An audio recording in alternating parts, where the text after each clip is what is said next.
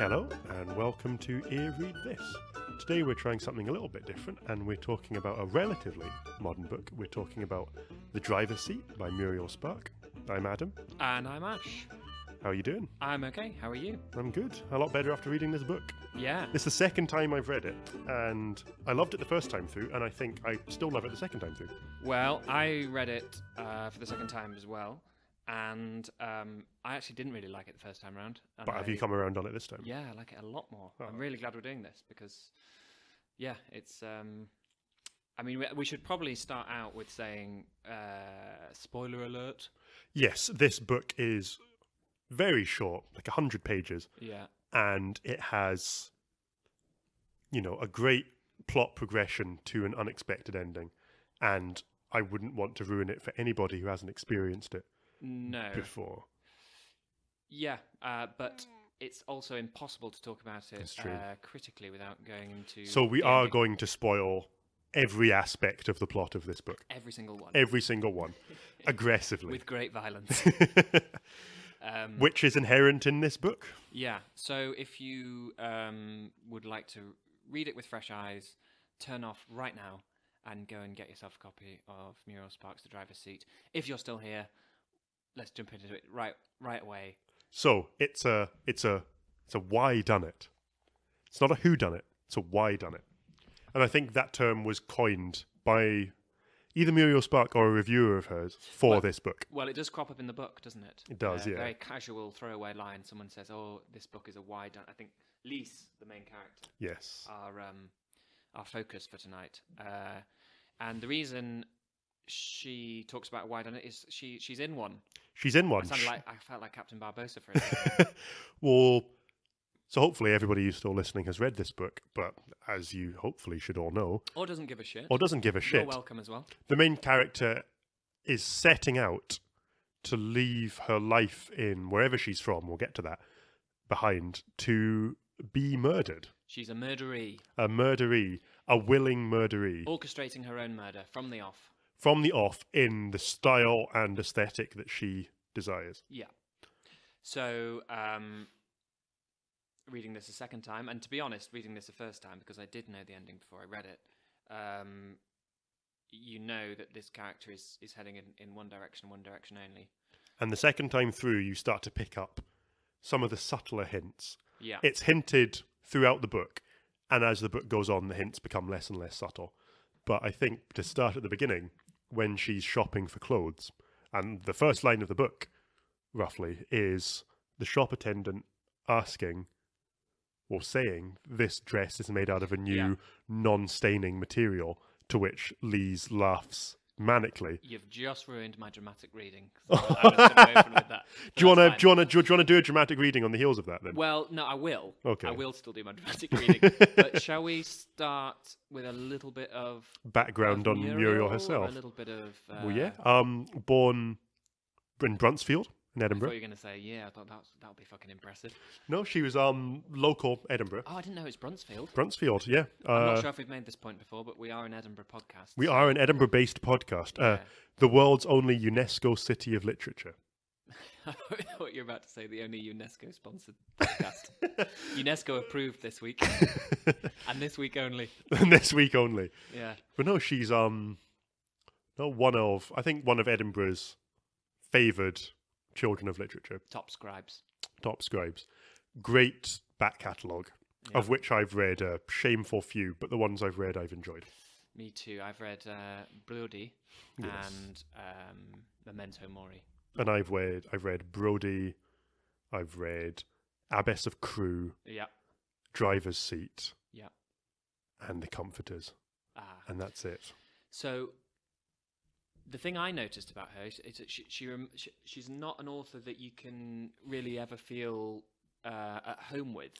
She's not someone you can pick open and go, classic beginning for insert author name here. No, totally. It's she doesn't have a consistent voice. It seemed like she does or she doesn't. Doesn't. No, I don't think so. Well, The Driver's Seat is sort of almost surrealist. Yeah. In its construction and its theme.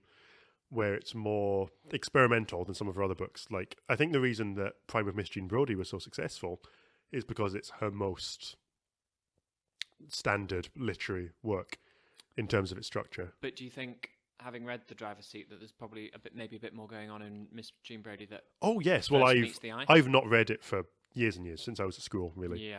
So I read it with very naive eyes before. I feel like if I was to read it again, I would pick up on a lot more. And I think I want to now after reading Driver's Seat again. And they've recently come out with a really beautiful hardback collection of all of her books, numbered and sort of typewriter letters on the spine that spell out a mystery word that you can only find out if you own all of the books. Oh, really? What's Yeah. the word? I know, but I've forgotten it because when I was at the festival, I lined them all up. Oh, okay. How do they spell them out? Is it So one... on the spine, there's one letter per spine. Oh, I okay. genuinely can't remember what it spells, but if that intrigues you, go out and buy the entire collection.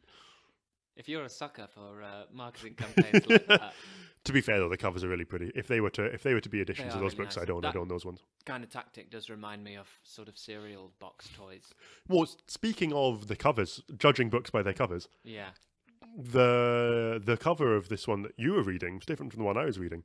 Yeah, you said. So mine has... Yours has, I'm looking at it right now, it has, it's similar to the one I own in the sense that the pattern of her dress was very important to her. If I say silver penguin, everyone will know. Silver what penguin, and I was reading the green penguins, the Nile penguins. yeah, yeah.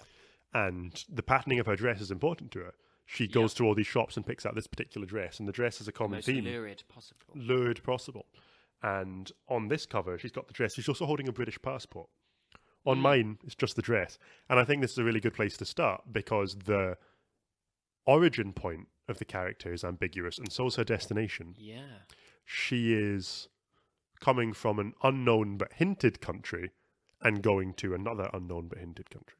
And, I mean, I don't know, maybe if I'd read it 4 times, I wouldn't think it was subtly hinted. But as far as I can tell on read 2, they're fairly loose, They're fairly... sparse hints. It's more about areas of the world. I think on the second... I did some research on this myself because I was curious.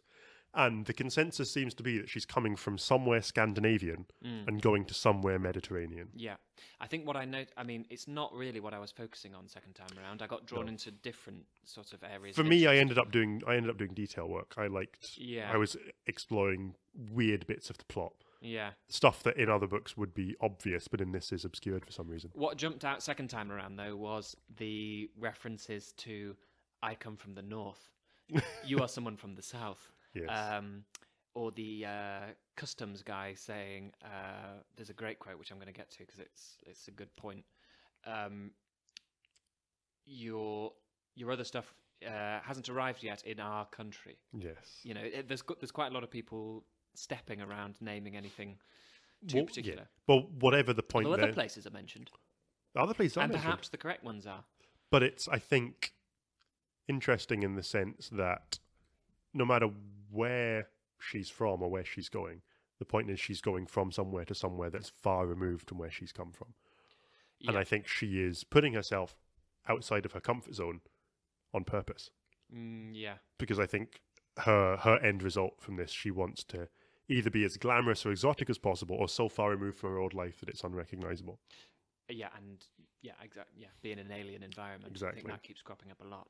Do you want to? Sorry to put this on you, and you can fire it back to me if you like. But do you want to do a real quick run through the actual plot? Because there isn't much. Let's do it. Let's do it in steps. I'll do one, then you do one. Okay, you do the first step. I'll start. So she was starting off in a Scandinavian country, we assume, based on some hints throughout the novel about things that people say in the duty-free and things that are mentioned on her travel. But she starts off shopping for a holiday. And it seems fairly benign at the beginning, unless you know the ending already, in which case there are several notes that are loaded with meaning, where she's going to shop for clothes for her holiday, handing in her notice at work, you know, things that people might do when they're going on holiday. People making time to tell her how under stress she's been and how much she needs a holiday. Where she's been told that, God, you're under so much pressure all the time. How can you cope? You've never had a holiday before. Why don't you go on a holiday? And yeah, so she books her holiday. She goes to the department stores and does all of her shopping, through which she acts very strangely, involving walking out of some of the shops laughing maniacally about some suggestions by some shop attendants, which, as a first-time reader, you're confused by. Yeah. As a second-time reader, knowing her real motivations, you're like, that's why she thinks that's ridiculous. So then she gets on the plane, and then... She gets on a plane. She is talking about waiting for a certain type of man. And one of whom she spots on the plane. One of whom she spots immediately, but that she ends up sitting next to another one. Yes. The other one goes on about macrobiotic diets. Is it macrobiotic diets? I think it's macrobiotic, where Yeah. he's talking about Eating lots of wild rice, goat's cheese, his and conditions. having 2 orgasms a day, and everything is yin and yang. Yes. But she is drawn to a frightened, sickly-looking man. Yes. Who kind of seems to blanch when he sees her. Somebody and who's probably changes not seats. not used to being approached by women. Yeah. This is not sounding like what you'd traditionally call a plot yet, but as we said, once we know we're heading towards someone who's trying to get themselves murdered, instead of looking for what Bill, the macrobiotic guy, assumes she's looking for, which is her type of man, as in someone for a fling, she's actually looking for the right type of person to knock her off. Which is somebody she can probably manipulate and influence, rather than being somebody who's mentally or physically stronger than her. And this is a fascinating part of the book that I want to talk about in depth, but I'm going to pass over it in a plotty sense now. So then she arrives in whatever southern country she's travelled to, and she travels to her hotel once she's had a further interaction with the 2 men, one of whom wants her to come with him, and one of whom wants to be completely left alone. Yeah. And then she arrives at the hotel, and she interacts with an elderly American tourist. Mrs. Fiekler? That's right. Fiekler? I don't know how to pronounce it, but those are all the right letters in the right order. Fiekle. Who is there to visit her son? Yeah. Her son. Who hasn't arrived yet. And another point we'll get back to.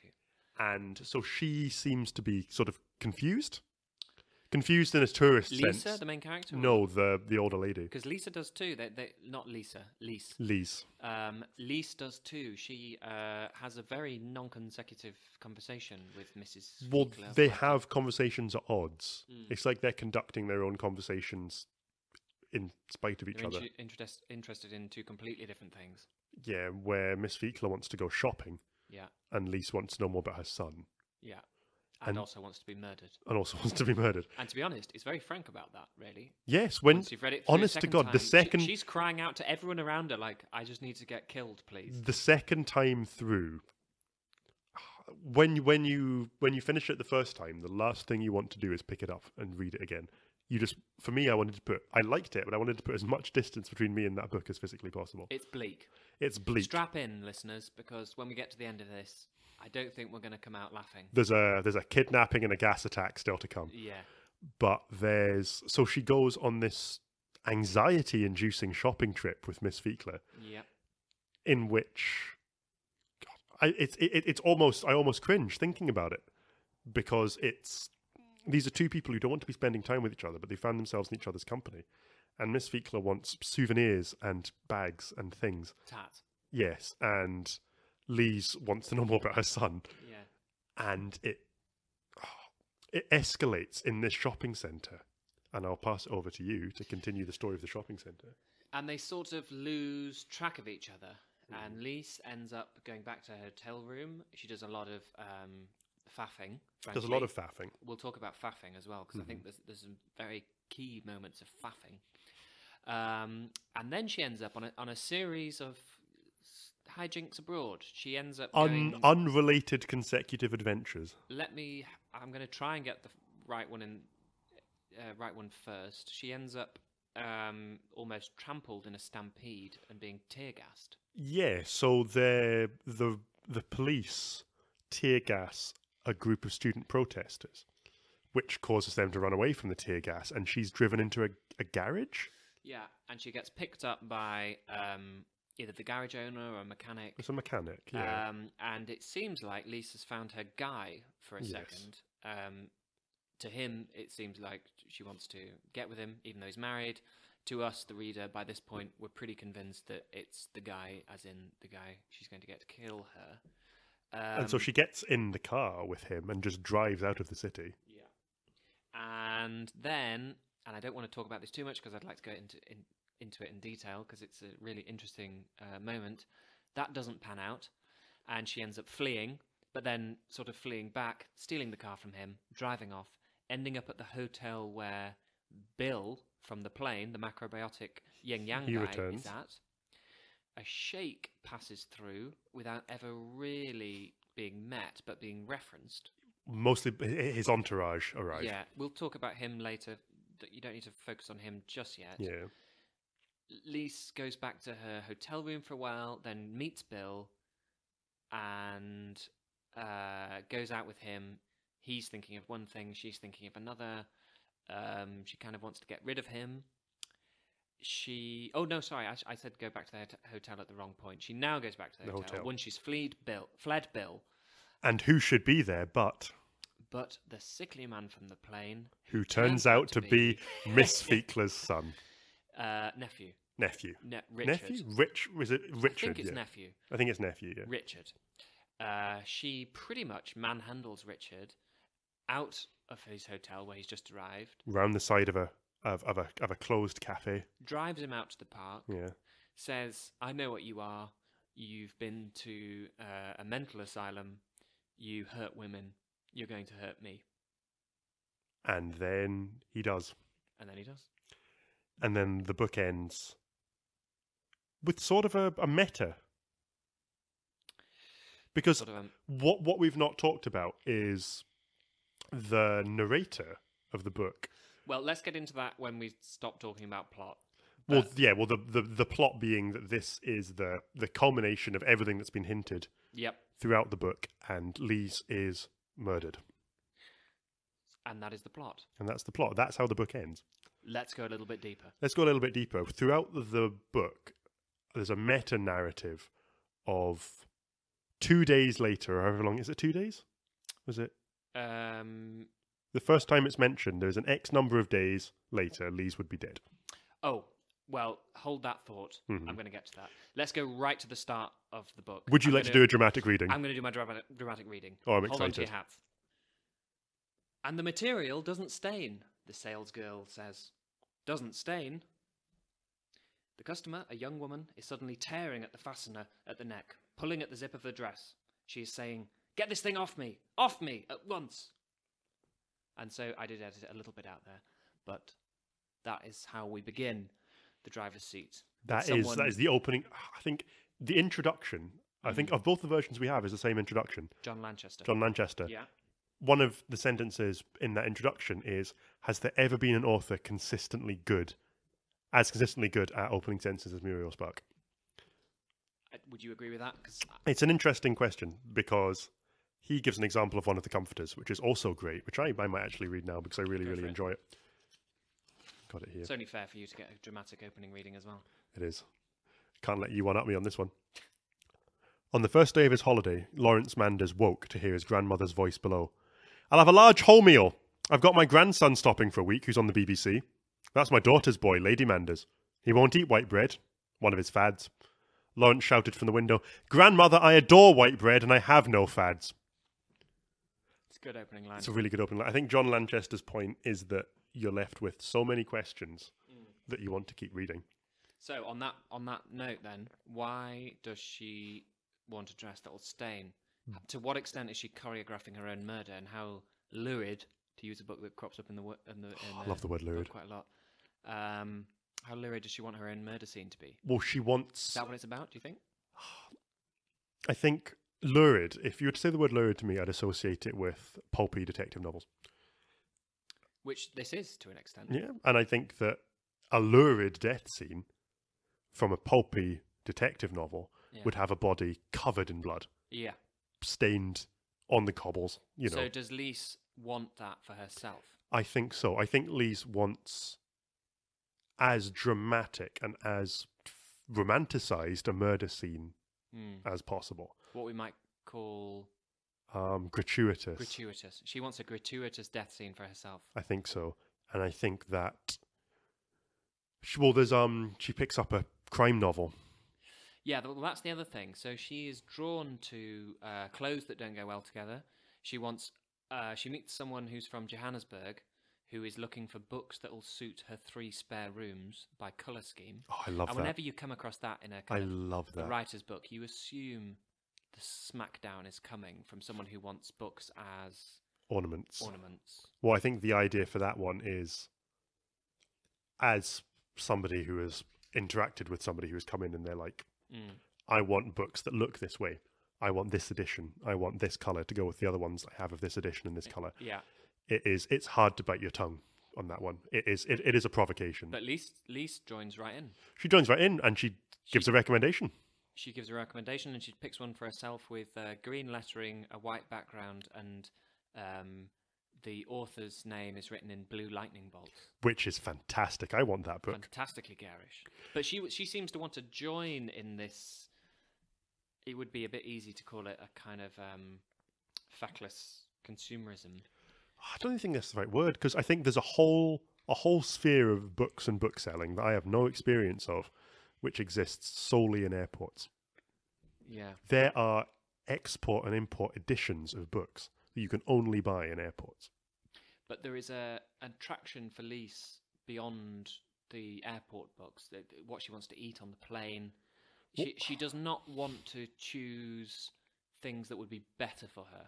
And I don't just mean the food that the bill recommends. I also think that she seems to want to kind of sink into that kind of stuff. I also think that control is an important aspect. Oh, yeah. She wants to make her own decisions about how all of this is going to go right up till the end. Well, I mean, again, I've got stuff on this. Oof. But sure, I think control is going to be a key word in a book called The Driver's Seat. Yes. I mean, the title is one of the most intriguing parts. Well, we can touch on that briefly now, where... So you read the title and you read The Driver's Seat, and the only time a character's in a car in this book is when she's being driven somewhere and then she drives herself back, which I think is interesting. They're in a taxi at one point. Yes. And she refers to, or perhaps invents, a useless dead husband who died in a motor accident and was, quote, not a good driver. Yeah. So these pop up a lot. Well, the reference of, what is a driver? A driver of a life? Somebody who makes the decisions? Yeah. We haven't actually said directly, I don't think, that it turns out towards the end of the novel that not only does she want to get herself killed, but she's also mentally ill herself. Yes. And she latches onto Richard, someone who has been recently released from an asylum. So, I mean, one element of who's the driver could be her or her illness or madness. I mean, it's vague, and it's vague. But there's to purpose parlance, here. I feel queasy about making illness and madness sound like the same thing, but in the same way that the country is as vague as a Mediterranean country, her illness is as vague as. I mean, the first time I read it, I thought, "Oh, she's lost her mind." Oh no, but remember, I didn't think, "Oh no, she's got."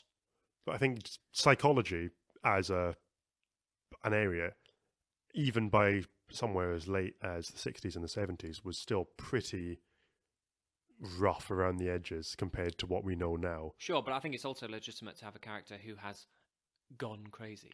It is, but I think that beyond going crazy, go back another 30 or 40 years before this and people are still talking about hysteria. Yeah. We're still in a time where madness and mental illness are, there's a confluence there, there's a comparison. I think that somebody who's writing with the same words and vocabulary as Muriel Spark, mental illness and madness could be considered one and the same. Yeah. It's just a more basic understanding of what it means to be mentally ill. Yeah.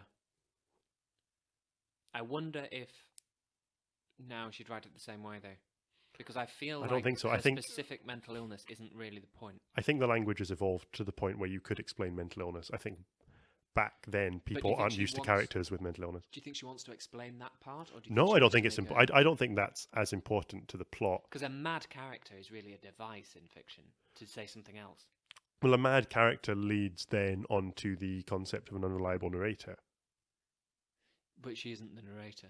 That's the thing. Yeah. There is a narrator in this book. There is Yeah. a meta-narrative of an unnamed figure who is telling the story of Lise from outside her own experience. Which is another possible driver, but we'll get to that in Yeah. a bit. I wanted to say that quite early on, we get a line which sounds like classic crime, in that I think it's chapter 3 opens with, "She'll be found tomorrow morning dead, stabbed with a man's necktie round her neck, etc. etc." That's another thing to talk about. Yeah. Oh, the The necktie. necktie. Okay. Choosing the that. necktie. Yeah.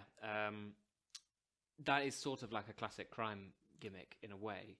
Oh no, well the Because number it's- of those, have you seen those editions of classic crime hardbacks that have been sort of painted in a particular hard-boiled style? Oh yeah. And you'll The see Chandler ones I have. the Chandler ones, and you'll see the sort of, it'll be a, you know, as a cliche example, a street light being used as a spotlight over the body of a woman in a white dress with a pearl necklace and a man's necktie around her throat. A bottle of whiskey at her feet. You know, it's one of those things that it has become cliche in both the cover and the content of a book. But that's a device Hmm. to say she'll be dead, so pay attention. Yeah. Because in many ways, what happens in the driver's seat up until the murder is a series of very kind of banal happenings. That's the first hook. Yeah. Well, the first real hook is the opening sentence, where you want to be like, why is she so offended by this new material? And then the second hook is the introduction of a meta-narrative, where somebody says that the character you've been following up to this point is going to die. Mm. And it's like you're on a roller coaster. She is going to die. You're going to get to that point B, but you're at point A, and you've got to go on that path to find out what Right. happens between here and then. Yeah. Which is an interesting way of doing a narrative, where you spoil the ending and you say, this is what's going to happen. Well, And that's the Whydunnit. it's a way of writing it two ways. You're writing for the first time reader and the second. Yes. That is a sentence that is intended for the first time reader. Because Yes. the first time reader who knew nothing about the driver's seat probably would lose interest. Yes. The second time reader comes up to that sentence and go, "Oh, I wish that wasn't in there," because it's sort of more enjoyable to enjoy it all again. But even then, that sentence is, in my head, that is potentially the start of the book. Mm. That's where the plot really starts. The book could easily have been introduced by a meta-narrative telling you the ending. There didn't need to be 2 chapters coming up to it, if you see what I mean. Yeah. Like that would, let's say this was a pulpy crime fiction, that could have been the first sentence. Yeah. Do you think, final point on the staining thing, do you think that she wants that aspect of theatre in her own death? And also, as a second point, does she consistently want to be murdered throughout? Has she 100% decided on this, or is she winging it? Little of column A and a little of column B. I think that the way she acts, she knows she isn't coming back. Mm. I think she knows what the end result is going to be, but I think the unknown is whether she's going to be able to find somebody to do it. Yeah. Is she going to find that willing other party? I think easily, in her own head, it could have been she kills herself on this trip. Either way, she isn't coming back. Yeah. So second question then is why does Lise want to die? That is the question of hangs over the whole book. Yeah. Why does she want this? There's the sort of, framing things said by characters at the beginning of the book saying, "Oh, you've had such a tough time recently. You're so stressed." Mm. Could it be as I don't think that's it. Could it be as this? But one of the options is, could it be as simple as she's had some kind of psychotic break? The stress has pushed her over the edge, and she wants to die in a creative way. There is a reference later in the book to there being a coup in a different country, and someone says quite casually that, "Oh, my shares went down after that coup. I had a psychotic breakdown," or something like that. So, I mean, contenders for why she wants to die, that we have this sort of... I don't think it's this, but I think we should mention it because it does recur. Sure. This kind of focus on the trashiness of consumer products, the books, the meals, the clothes, the souvenir tat in the department store, tat, all of that kind of stuff. But that doesn't really sell it, does it? That doesn't really. Well, then if you were taking that argument, you would have to argue that Lise was representative of something greater than a single person, like a death of a society or something, you know. Yeah, that doesn't feel right. That doesn't hang together, no. I wanted to just mention before we get into too far after arriving in the foreign country, the Mediterranean country. There's a quote really early on in the book that I think is worth reading out because it crops up quite a lot later. Another reading. It's not very long. I have no idea how we stand rights-wise on reading out loads of Muriel. I think as long as we aren't replacing the point of an audiobook, I think we're fine. Okay, cool. Her lips, when she does not speak or eat, are normally pressed together, like the ruled line of a balance sheet, marked straight with her old-fashioned lipstick, a final and a judging mouth, a precision instrument, a detail warden of a mouth. So it's already describing her as being serious of face. Of being unemotional, maybe, or at least reserved emotionally.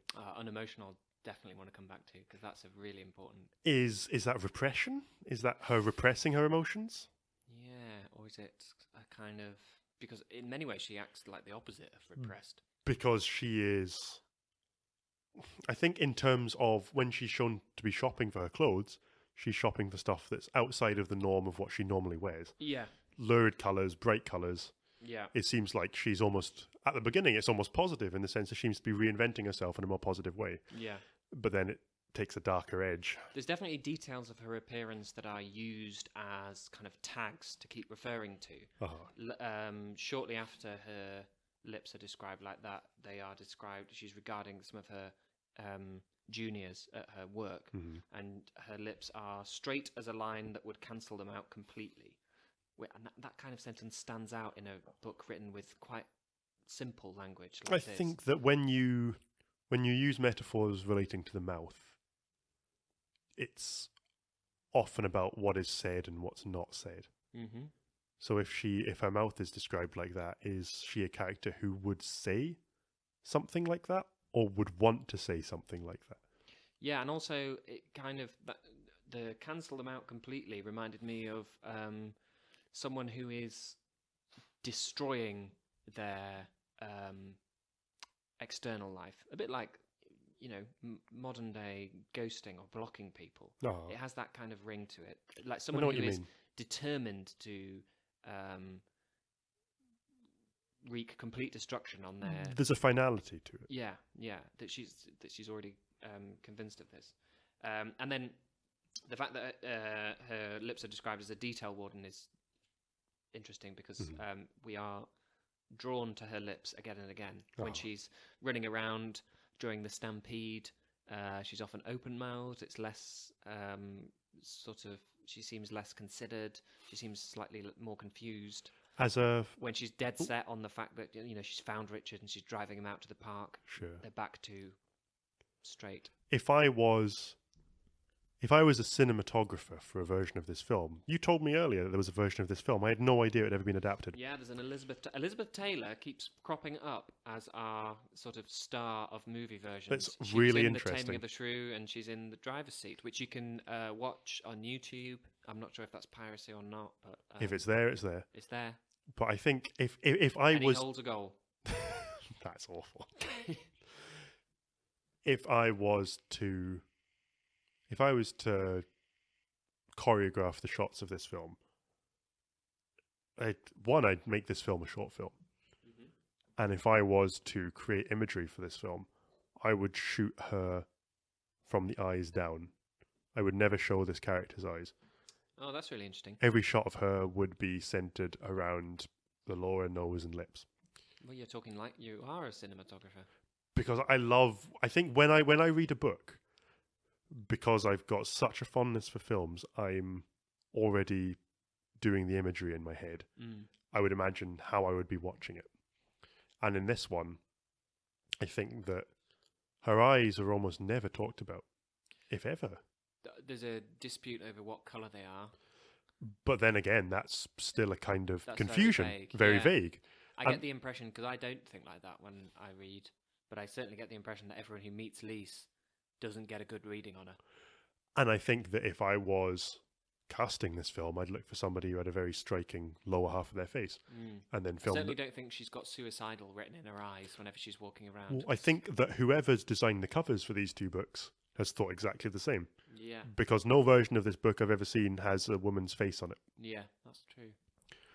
So I think that it's her lips and her body are what's important in the imagery in this book. Yeah. Last point about her lips then. Yeah. Her lipstick is described as being old-fashioned. Okay. I get a strong sense throughout the book, and I'll bring up my quotes as I get to them, but that she's meant to be between 29 and 36. Okay. It's 1970, we assume. Ambiguously early middle-aged. Yeah. The old-fashioned lipstick makes me think that she's maybe a little bit too old for the sexual revolution, that she's maybe missed the boat. Okay. There seems to be an over-reliance on her part throughout the book to find, either because she wants to die or because just her sexual taste, that she wants a more old-fashioned man. I don't know which order that happens in. Has she gone mad because she thinks I don't fit in this world anymore because I want some old-fashioned version of a man, and I'm surrounded by people who talk about yin and yang. I was about to say, rice. Bill is an example of, at that time, what new man would be. Somebody who's less masculine and indulged and researched in alternative practices and beliefs. Yeah.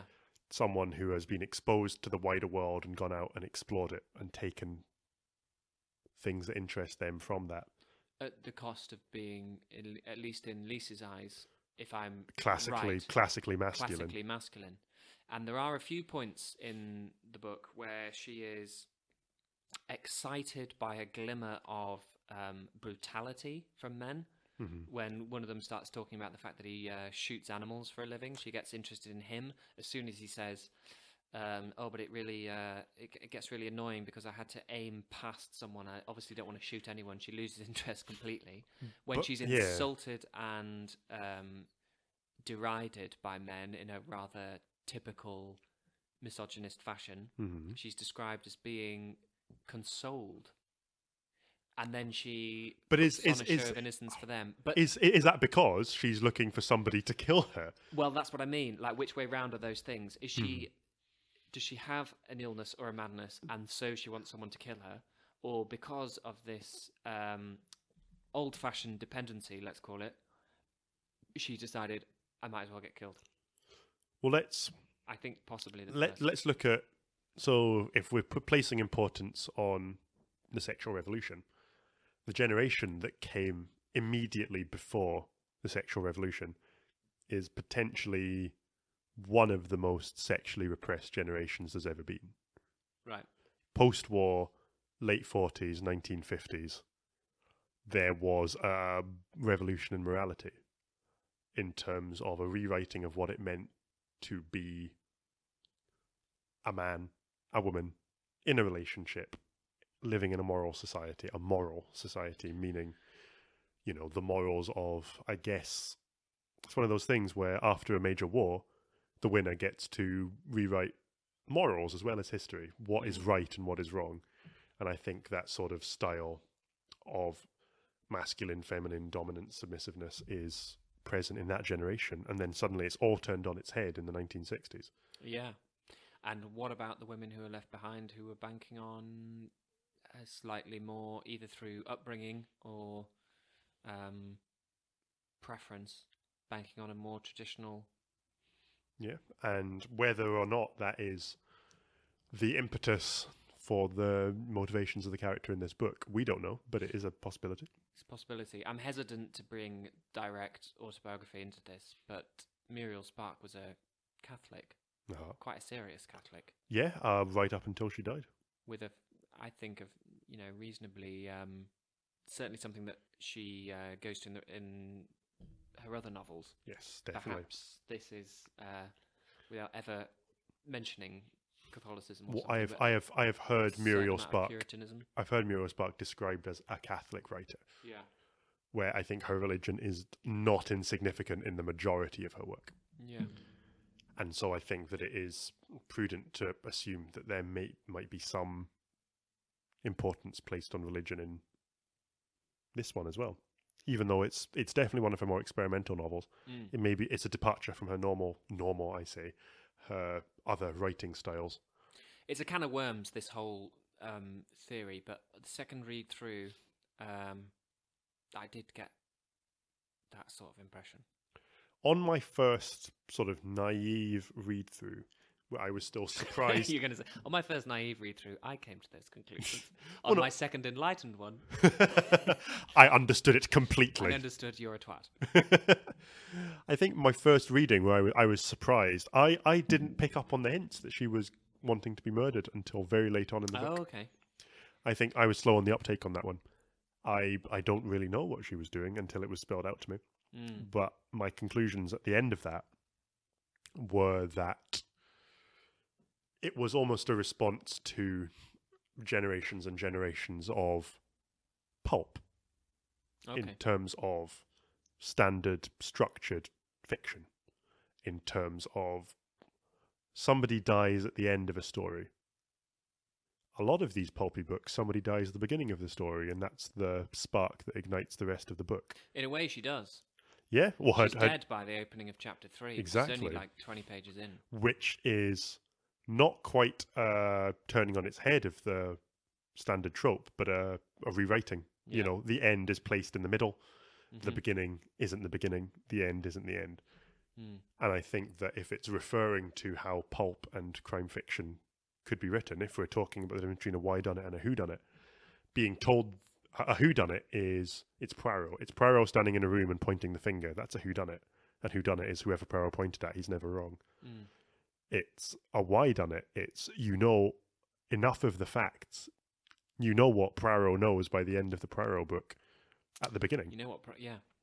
What is, you about to ask me what Poirot knows? I was about to say exactly what you just said.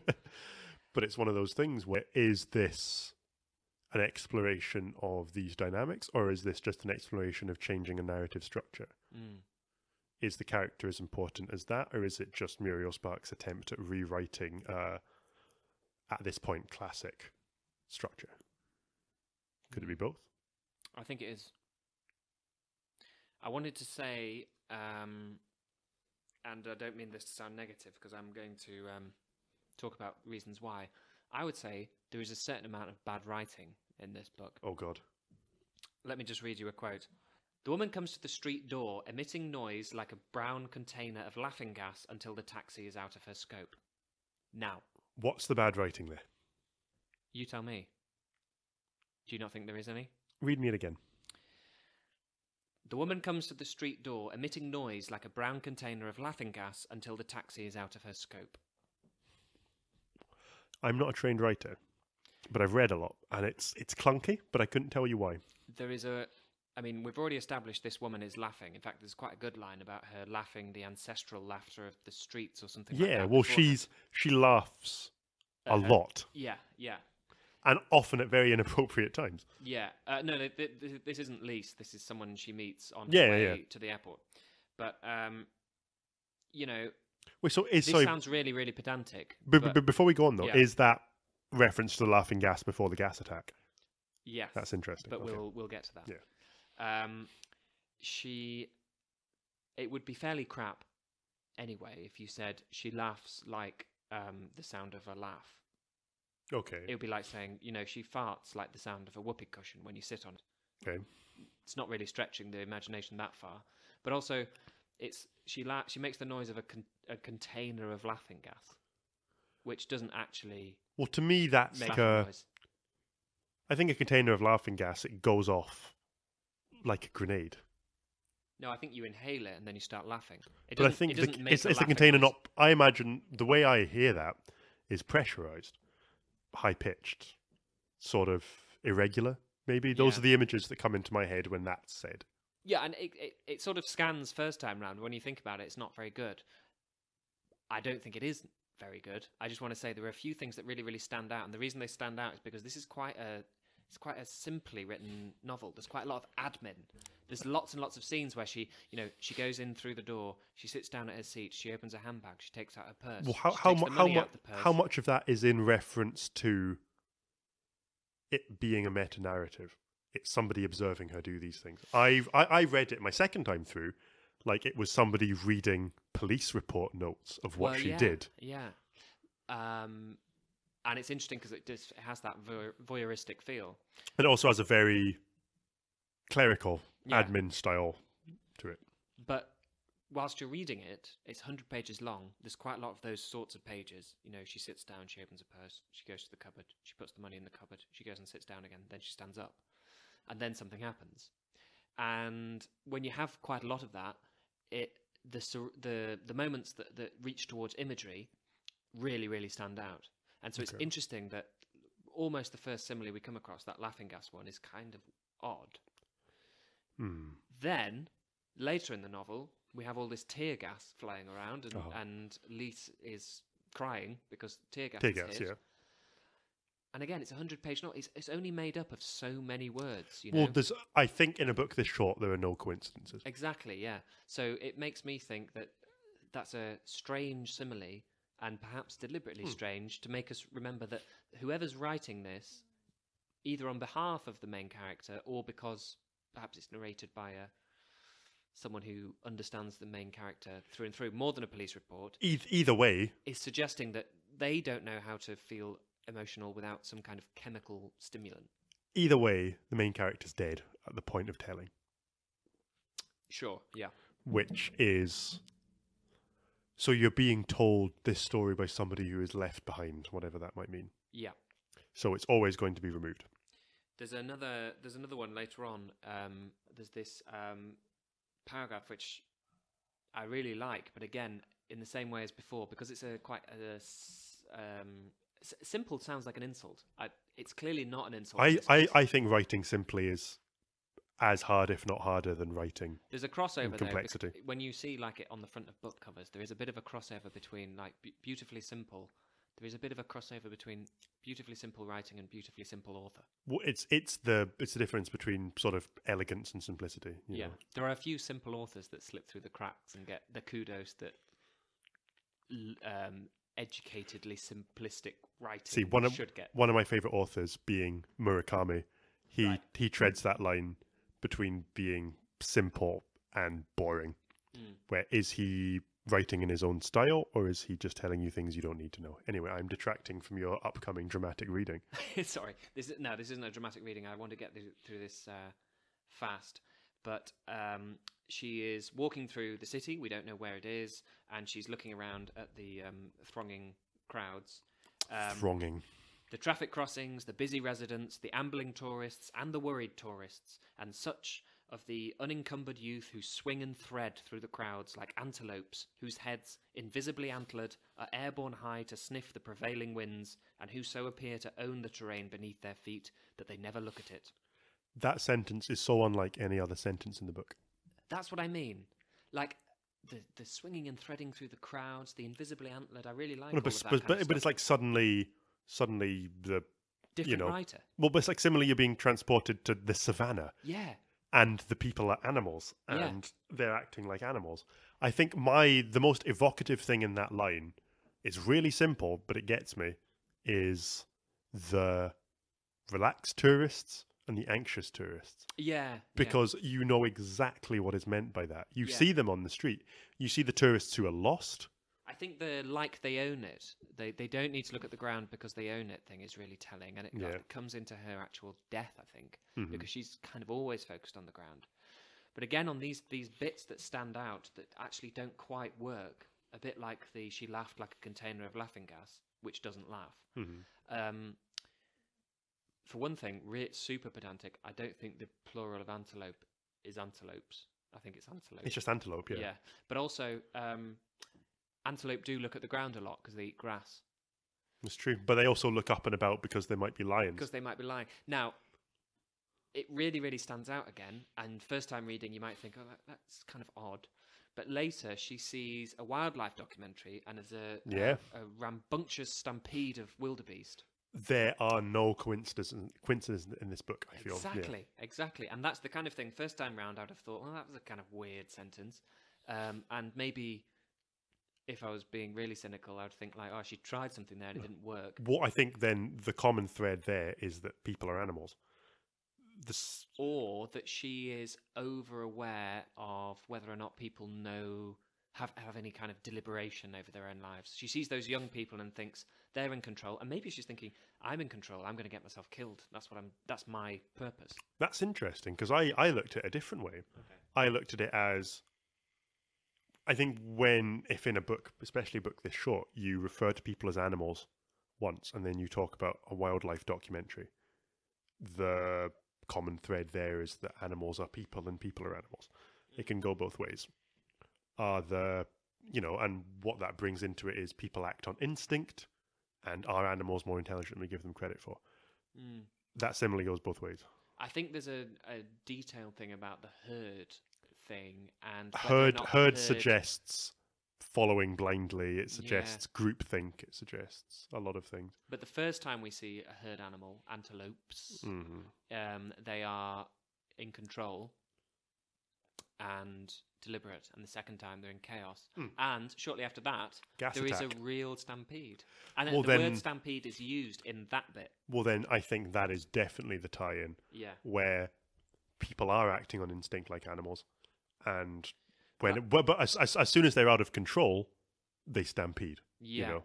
But I don't think it's control. We're back to control then. If we're talking about control, where people as a group aren't in control, but Lee's on her own, knowing exactly what she wants, is in control. Well, that's the thing. I don't think it's about people in general. I think the antelope and wildebeest reflects where Lee's is. Or does that reflect how she thinks about other people? Because she clearly thinks. I think she about other people. She thinks less of other people than she thinks of herself. That's clear. Yeah, I think when she sees people as antelope or antelopes, she is thinking, "I know where I'm going. I'm that sort of person who has she has far from what those young people walking around the city for the first time think. She's thinking, I know what I'm going to do. I'm going to get myself killed. Good for me. And then when the wildebeest imagery comes along, it reflects that she is much less concentrated, much less certain. The second that stampede hits, she loses all the control, and she stumbles into the next part of the story. Literally, she sort of falls into this garage. Yeah. And do you think she loses control not only because she ends up in literally in a stampede, but because she has second thoughts about whether or not she wants to get killed? It's one of those things where, getting a little off topic for a second, people who commit suicide in a way, or attempt to commit suicide by jumping off a bridge, and they jump and they survive, a lot of them come back with the story that as soon as they jump, they regret it.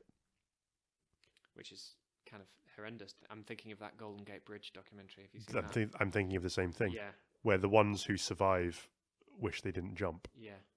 And that's one of those things where the second you've actually imperiled your life, the natural reaction is to regret it. Yeah. And I think that the second she's in some kind of mortal danger, like being in that stampede, suddenly it comes back into focus, even just for a second. That's a really good point. Where she has a second thought about what she's doing.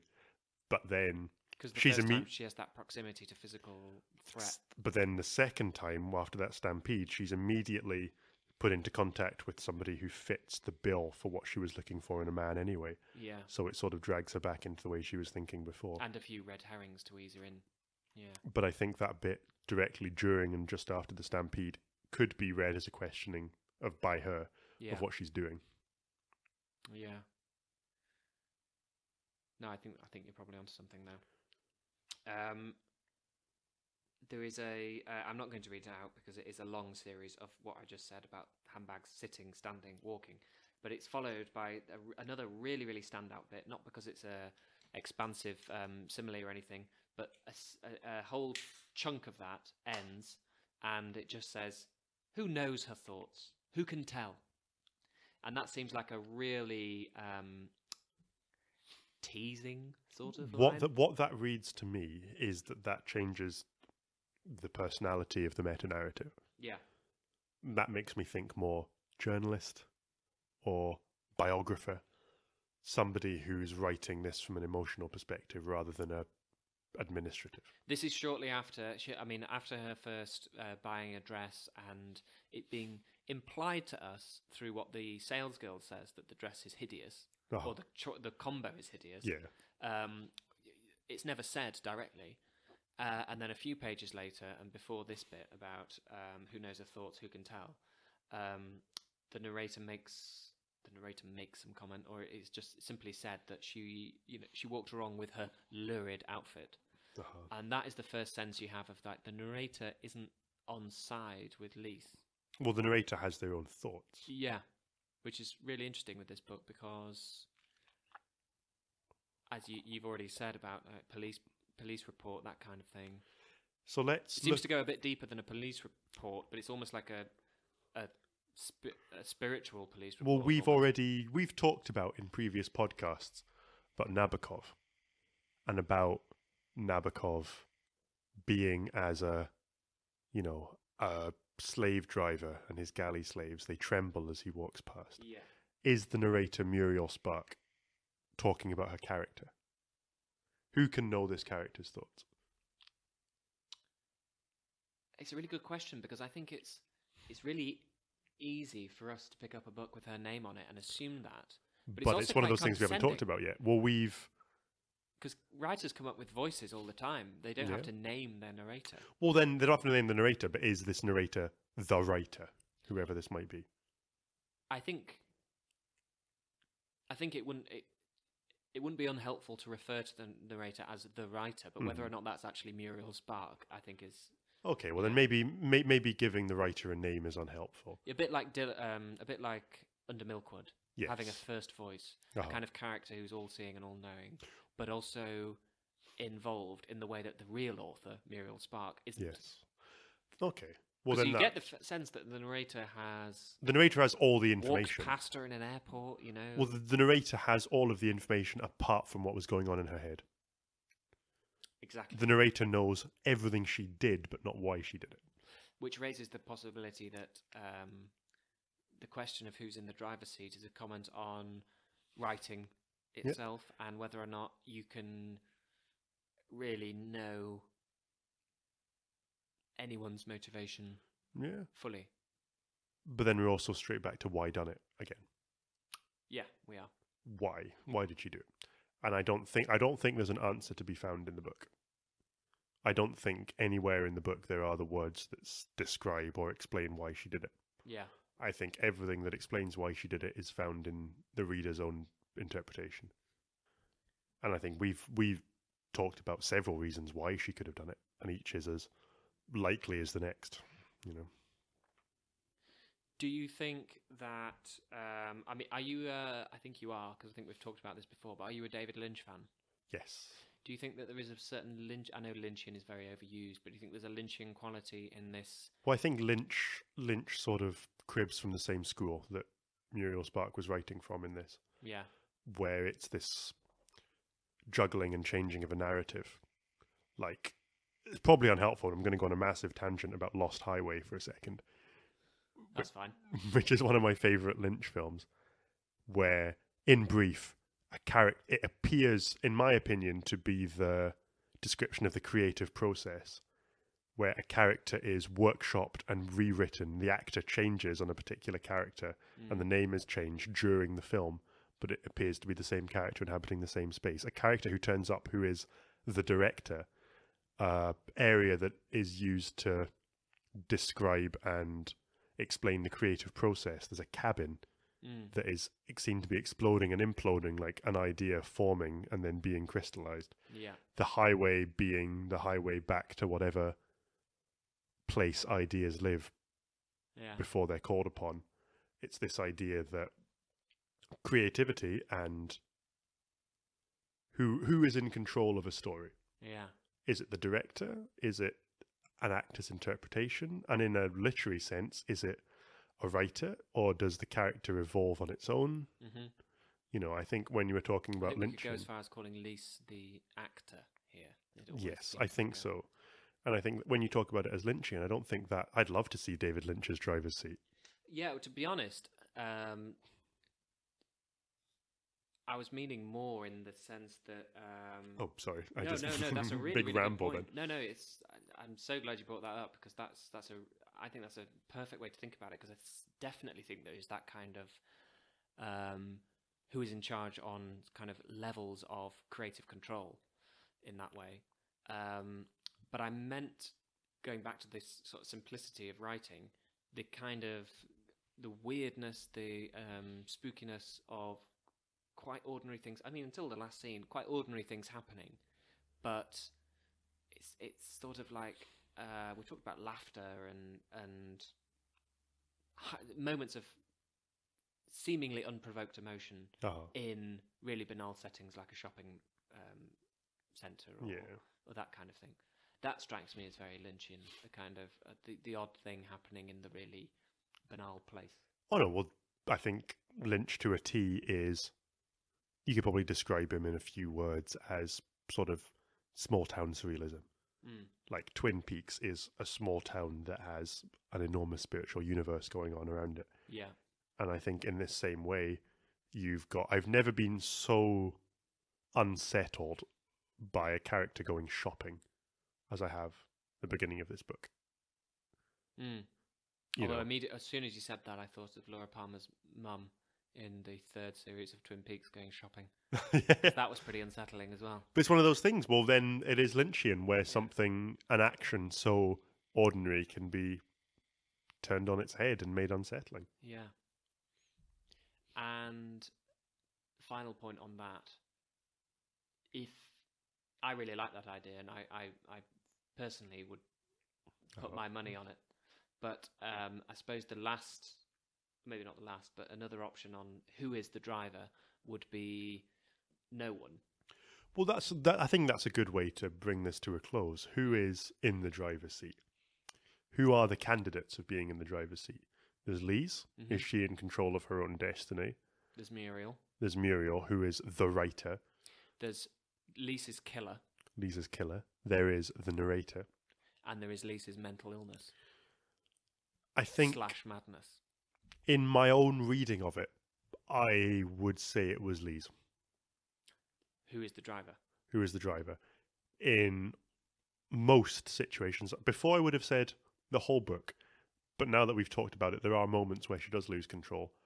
But she seems to have an idea of what she wants, how she wants it to happen, and by the end of the book, she's achieved that. She has driven herself to that goal. And there is a part in the book where she does drive herself. She drives a car. Yeah. I would say, I don't quite agree, because I would say, and this involves categorizing mental illness or madness as a separate. You think she's being driven by her compulsions? Problematic, yeah. Yeah. I know, but it is literature. Remember, we don't have to be quite tied to the same. Oh, no, but I don't think it is unreasonable to say that people who suffer from particular conditions can be driven by their compulsions. I think there are a few moments of doubt in the book, and I think that's when we see flashes of Lise being rational, sane, if you want to call it that. And I think for the bulk of the novel, the driver in the driver's seat is Lisa's madness, which manifests as a compulsion to get herself killed. And I think it serves as a neat parallel for Muriel Spark to describe the relationship between author and character. I think I like that interpretation a lot. And I think that the way it's written simply, I said before police report, but now I would probably say psychiatrist. Oh, It's written in a very medical hand, very terse. You get, apart from the sort of strange tangents into simile, it's very measured, and you get important information like she went here and did this. yeah, This happened. It's written like somebody who wants to understand rather than know. yeah, So I think I am actually on board with your idea that it is a book written from the perspective of somebody trying to understand somebody else's compulsions. yeah,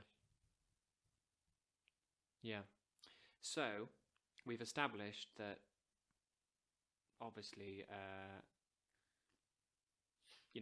she's trying to get herself killed. Yeah. We've questioned why. The other thing I want to bring into it, and there are no certain answers to anything we've said. We've hypothesized, and there's no certain answers to this either. But one of the things I find most interesting is that she recognizes in Richard on the plane that he is capable of killing her. It's immediate. Yes. And she knows, she feels bereft when she loses sight of him, and she's consoled by the return. There is a connection. And there is no hint whatsoever that he is murderous or is capable of doing anything violent. No. Well, he, as a character, he reads like somebody reformed, somebody who's been through a process, somebody who is nervous of the temptation to go back. That's how he reads at the end. At the start of the novel, when we first meet him, he just reads as a nervous man. He reads as a really nervous man on a plane. And then she sees something. And then his aunt is introduced as a secondary character. And then his character is introduced through her descriptions of him. And then you only realise those descriptions can be applied to him when he's revealed to be the nephew. Because it's quite innocent stuff. It's not. It doesn't scream murderer, put it that way. But and to be fair, he isn't a murderer. He attacks someone. He is made a murderer. He has murderous compulsions. Let's put it that way. Yeah, and Lise turns him into a murderer at the end of the book. Yeah. So in the run up to the ending, I wanted to talk about the slightly comic aspect of this whole premise of someone wanting to get themselves killed. Okay. There is a bit whilst Lise is on the plane, and there's that kind of role reversal of how typically chauvinistic Bill seems, and how weedy Richard seems, which on second read is the wrong read, really. He is chauvinistic and he is a pig, but he is actually the wimpy macrobiotic yin-yang guy, and Richard, the weedy one who sort of blanches and runs away, is the one who is capable of doing something like capable of stabbing someone to death.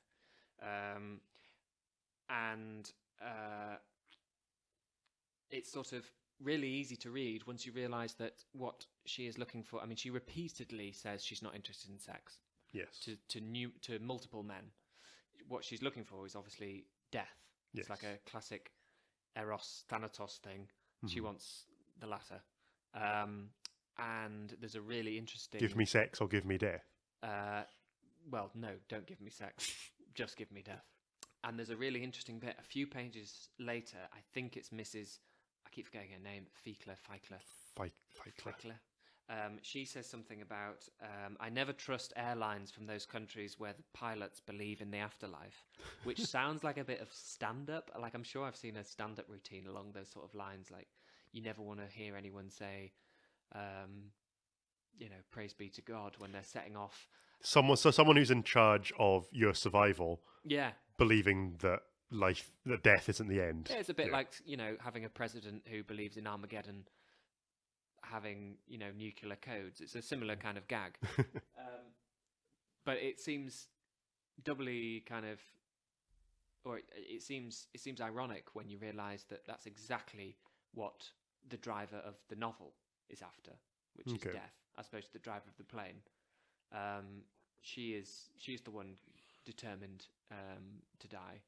So that kind of that was another kind of subtle joke that I only picked on second time around.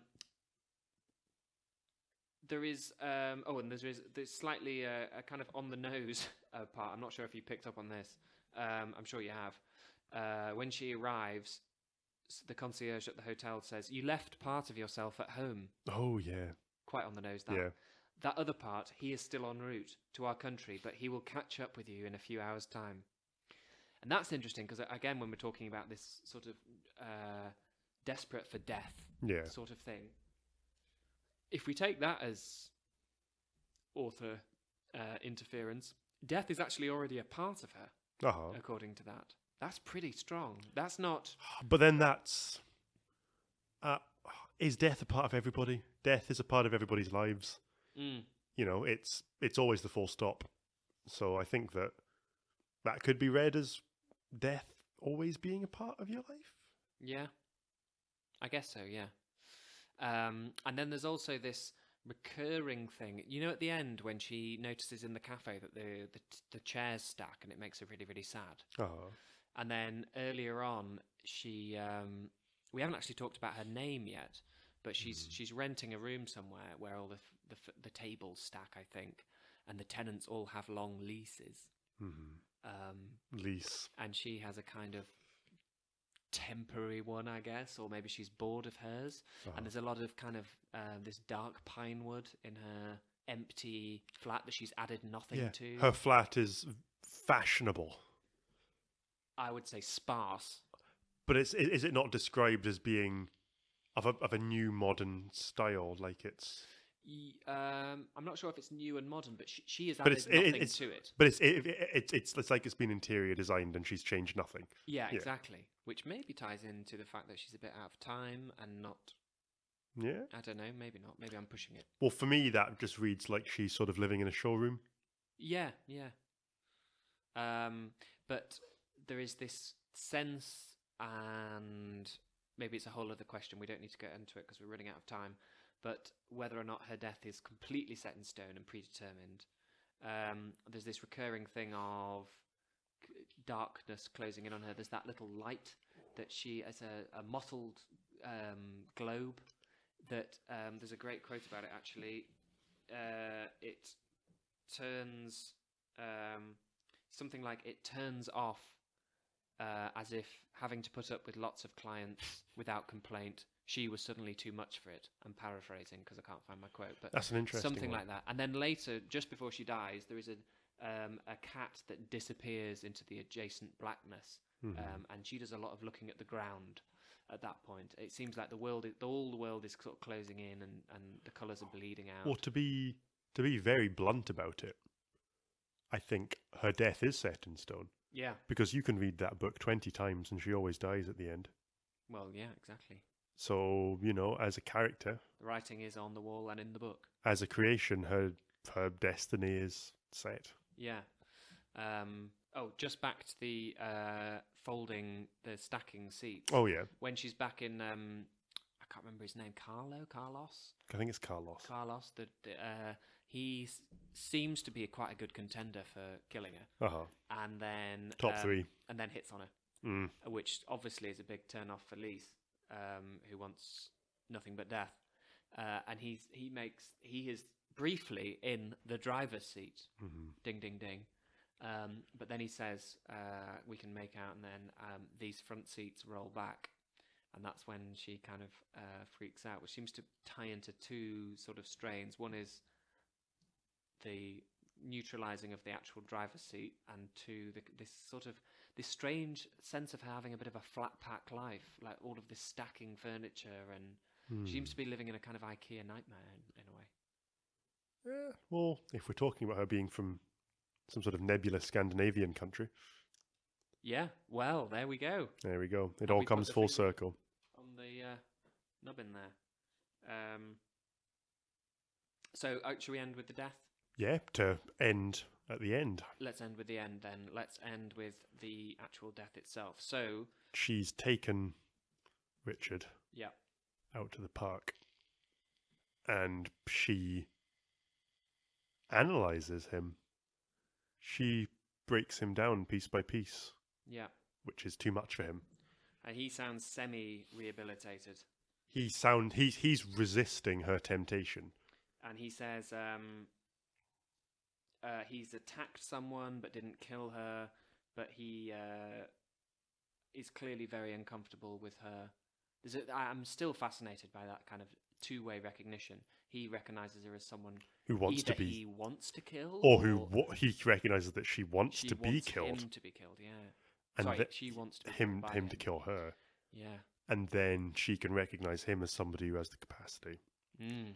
But either way, whatever the recognition is, it happens. Yeah. He says to her when she says, I'm not interested in sex, he says, "You're afraid of sex," he says, almost joyfully, as if sensing an opportunity to gain control. Back to that word. Control. I think this book is about control. Yeah. Who control over your own fate, control over others, what that means to you, whether that be a sexual control, or a control over whether somebody lives or dies.